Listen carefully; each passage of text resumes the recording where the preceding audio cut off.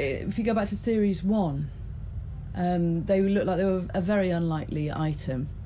You know, they didn't get on, they didn't like each other at all, and then slowly sort of Louise is very drawn to him, and starts to believe that perhaps she can change something about him, and if she could change this slightly dysfunctional side of him, then perhaps, you know, that they had this chance of being together. But really, she sort of, because she's kind of blinded by this possibility, she never really learns a lesson. And that's sort of the fun of it, is that every time it's like, no, but now I can, now I know how to deal with this situation, now I know how I can maybe help him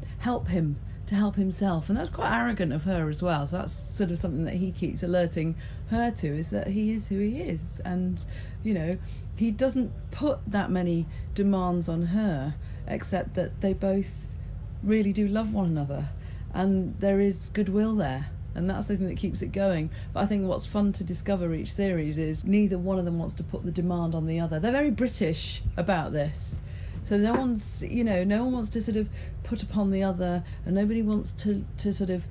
do anything that's going to be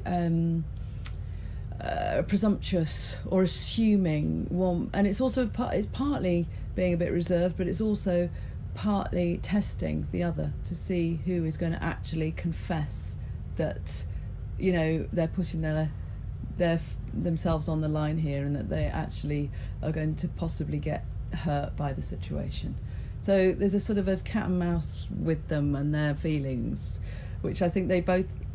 find it difficult to express exactly how they feel for different reasons, and I think that's part of the fun of their relationship.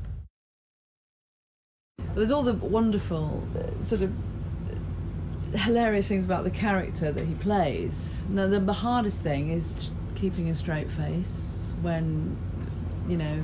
I'm working with him, because he is quite funny, extremely funny. And yes, there have been times where it does actually become a little bit difficult to do any work, but when there is a little bit of space and we're a bit more sensible, we get lots of it done, and it's very good. But he's very, very funny, and he's got an amazing attitude to sort of, he just keeps us all, the whole sort of set, buoyant, and he's very good fun.